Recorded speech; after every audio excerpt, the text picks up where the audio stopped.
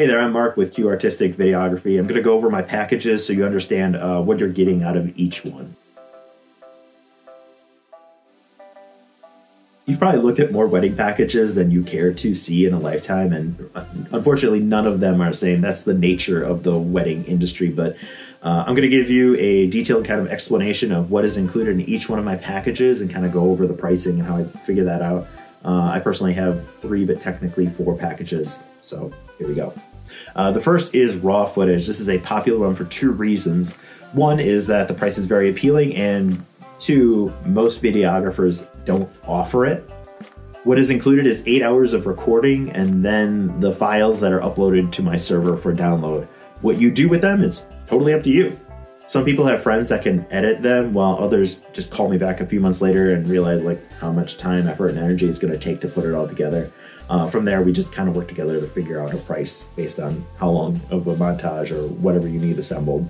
The next 2 are the quick montage and the standard montage, which aren't too terribly different. In the end, you're going to get the best of the best footage with either one. Ultimately, what it comes down to is the amount of time that I'm there recording, which correlates to the amount of footage that is recorded, and ultimately to how long it takes to assemble your montage. And in the end, the price is just representative of the amount of manpower hours. I do have a custom package, but those are quoted specific to an event, so I won't really get into that. Just know that if you have something that you feel doesn't fall into one of my standard packages, it is an option, and don't freak out. Custom doesn't mean it's just going to be more expensive. My prices really do just reflect the amount of time it takes for me to, produce what you want. Add-ons, this sort of kind of falls into the custom category. By default, my packages are just montages, and again, they're the best of the best footage based on your preferences.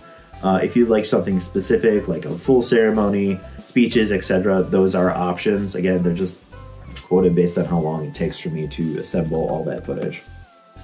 I'm really happy to say that edits aren't too much of a thing, because I do spend a lot of time on the front end with the couple, figuring out what they want recorded and what they want in the end.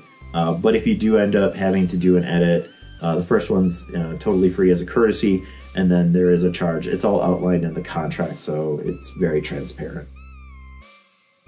And those are my wedding packages and the pricing in a nutshell. Please take a look at my samples on the page, and if you like what you see, just reach out to me. Thank you, and happy wedding planning.